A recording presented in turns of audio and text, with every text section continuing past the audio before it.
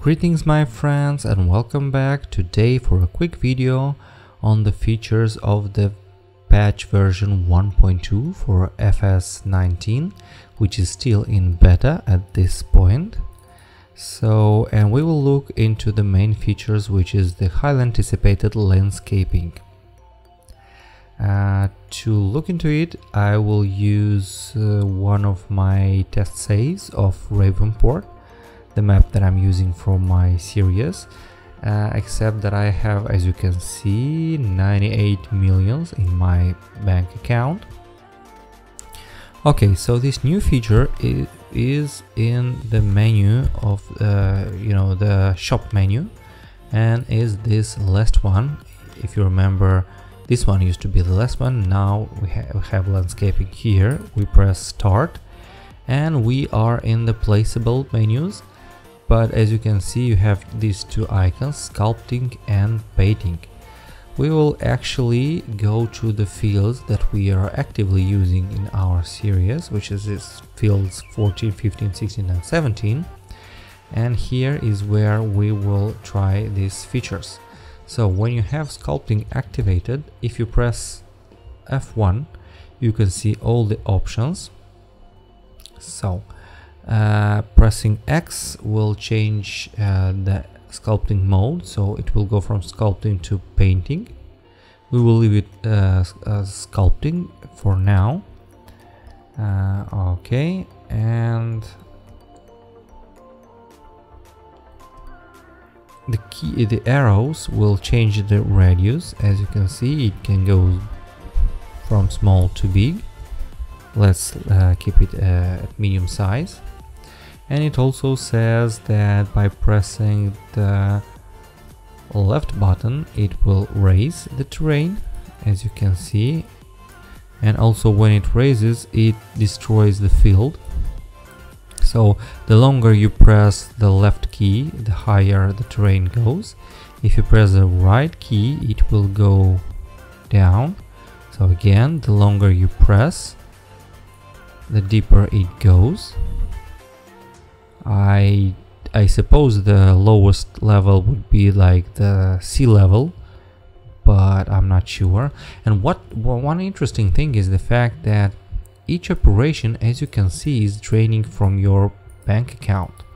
So if you're using this function while playing in a career mode, in one of the three career modes, you'll actually be spending copious amounts of money. So what I would suggest is, before you start sculpting your world, you make a save, well, a copy of your save, so that if the money you use, because you can go back and forth, you can play with it, test with it, and then you decide that maybe you did something wrong and you want to go back.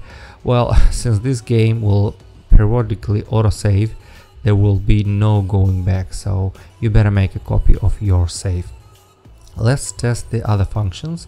One function that is actually of big interest for me is the flatten function, which is activated by pressing both mouse key, the left and the right, and it will actually flatten the world from at the level where you first start clicking it. So here it will flatten everything at the level that used to be, at the level when I started to click. As you can see, if I go there, so it will bring everything down. If I go in this direction, it will bring everything up. And if you'll take a look at my bank account, it is draining like crazy. So again, be prepared for it, and you better use this carefully, or you use it just before starting your real gameplay. So give yourself like 10 millions in your account, play with it, resculpt your map as you like, and only after that start a real gameplay. So now the next function will be, by pressing X, it will go into painting mode, And here, as you can see, we have activated, I assume this is gravel or something similar, and it will paint it as gravel. You can change the mode by pressing tab. Okay, except it doesn't tell you what you activate. You know, I guess you have to trust your eyes. Okay. Also, one thing to notice is, I don't know if you noticed it, as you can see, this painting or coloring, it works even very close to the roads, but in the sculpting mode it actually works only outside of the existing buildings, including roads, and outside of placeables. So as you can see, you cannot raise the level of your roads. You can only work around them. So yeah, this is how it works. And also, yes, I noticed, but it destroys the fields, so be careful. If you like your fields and you do resculpt the things, you'll have to create your fields from scratch using the plows.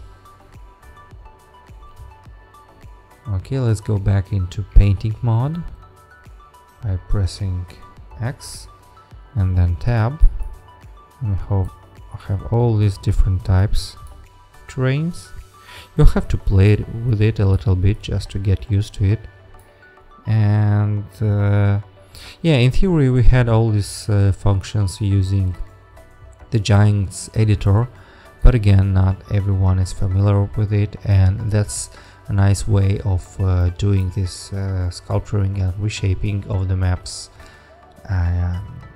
you know, in the game, using real in-game money, although it will take a lot of money to do whatever you would like to do.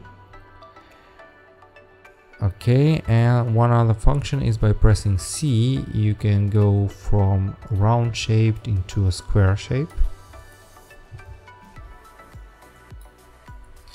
And yeah, this is basically the main feature.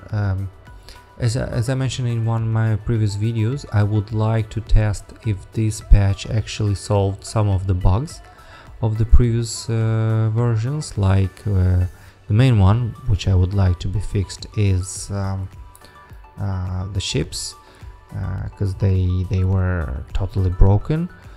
But I don't know, we'll have to test it. This is basically the main feature of this patch.